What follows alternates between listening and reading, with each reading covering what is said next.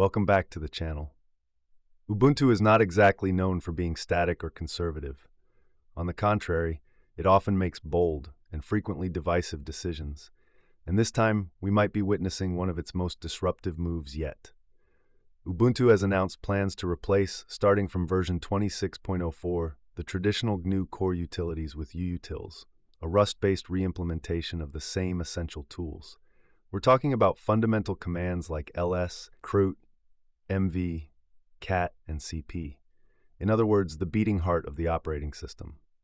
And let's be clear, this isn't just swapping out a few packages. This is about removing the GNU component from the system.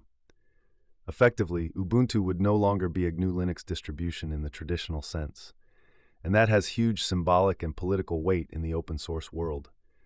GNU utilities are the result of over 20 years of community-driven development. They're released under the GPL, with all the protections and obligations that come with it. Utils, on the other hand, uses the MIT license, much more permissive. This opens the door to new directions, less tied to the historic principles of free software. Of course, the transition will be gradual, but the intention is clear. Canonical wants to modernize, push Rust, and perhaps gain more direct control over what's included in its ecosystem. The tool Oxidizer will allow users to test these new utilities by toggling between versions. But make no mistake, if this move is fully realized, it will have a massive impact.